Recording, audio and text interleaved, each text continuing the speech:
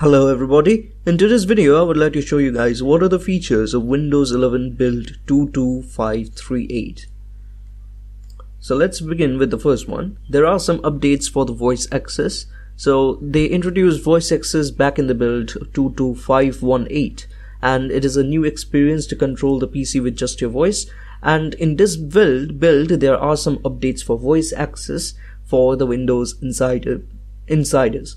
So using touch keyboard with voice access. Now you can use the touch keyboard with the voice access to spell words like names, emails, addresses, spell numbers, enter numbers and phone numbers and addresses, enter punctuation marks and symbols, emojis, etc.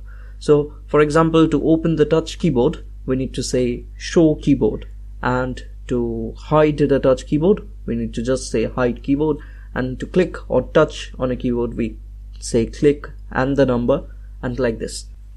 So just to test it out we are going to fire up voice access. Let's go to start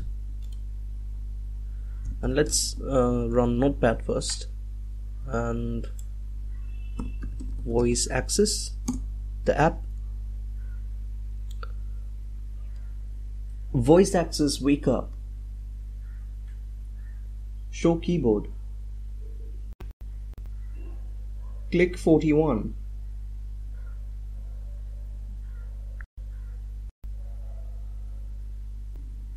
let's close voice access. So that was one of the feature. Now the updated entry point for widgets and weather on the taskbar, first introduced with the build 22518, should now be available to Windows insiders in the dev channel. So the widgets tab, as you can see, it has moved to this side, but it's not showing the correct, the icon. So I find that after a couple of clicks it changes to the required icon, the correct one rather. In Alt plus Tab Task View and Snap Assist, the focus rectangle that shows what is selected will now use the chosen accent color of your PC. Now for me, I cannot change it because Windows is not activated, but you see this part, right? That will change according to the accent color that you choose in Windows 11. Also, the updated IMEs and touch keyboard design now will also show up in the lock screen. Few more features of this build are they are beginning to roll out the ability of voice typing to download speech packs from the Microsoft Store for device-based speech recognition that provides a better performance of the transcription. They are also experimenting with improving the discoverability of certain input features in various areas across the operating system. Also, for those who need it, they can access ncpa.cpl directly again. They have also added HTTPS boot for Hyper-V Generation 2 VMs. The feature is enabled by default, and for PCs that support it, display calibration is now directly available under Settings, Display, HDR, instead of having to open a separate settings page. So for display calibration we can go to Settings, Display and HDR.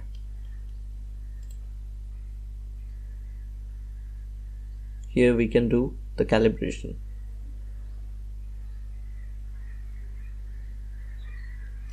For the next part, that is the task manager, I was unsure whether to cover this or not. By default, you get this task manager, which I'm going to show up in a second. This is the normal task manager, but there is also a new one that is there, which responds to dark or light theme on Windows 11. So in order to get that, we need to get a tool, that is the Vive tool from GitHub. So let's just download the zip, and we need to just extract everything over there, and that's it, done. So let's do one thing. Let's start this as admin.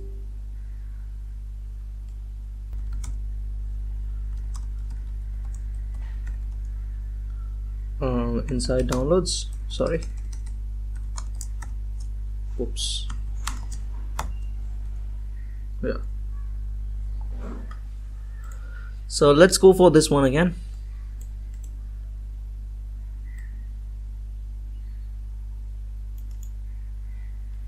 Copied, Control-Shift-B, enter.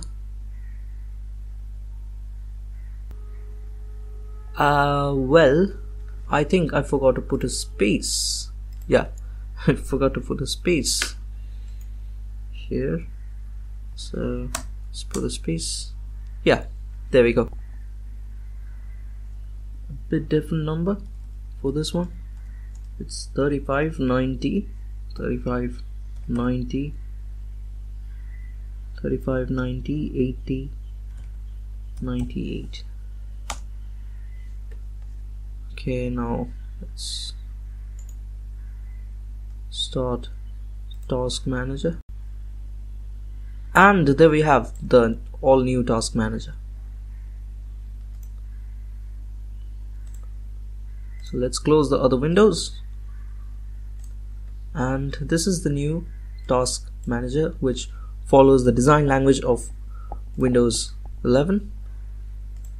In the performance tab, okay, if we go to the performance tab, it doesn't work, it just stops responding. In such a case, we have to just close all the windows and restart the task manager. I'm opening another instance because that is not working. Here is app history, the amount of usage, time and all, everything will be present here. The startup apps appears in a separate tab like this, from where you can see, and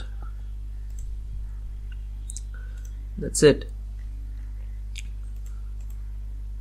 These buttons do not work as of now.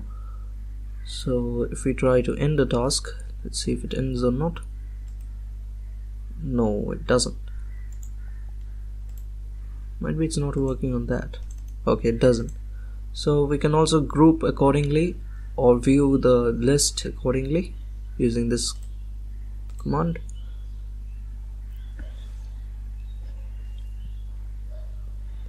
In settings, we can change the app theme from light to dark or use system settings. The change is not reflected now, I think because Windows version is not activated. So we can change the update speed also, and by default to which page opens up, we can also change that. So that's it. There are rounded corners. The mica effect is also present in this version of Task Manager. I hope that File Explorer also gets a kind of UI redesign to make it a more modern one, because practically it just got a ribbon update instead of a complete UI update, just like the Task Manager. Although in Task Manager these options and all, they also resemble a much of that Windows 10 style instead of the Windows 11 style of selection, like this one, a bit rounded corner there. So such places do need a bit of change.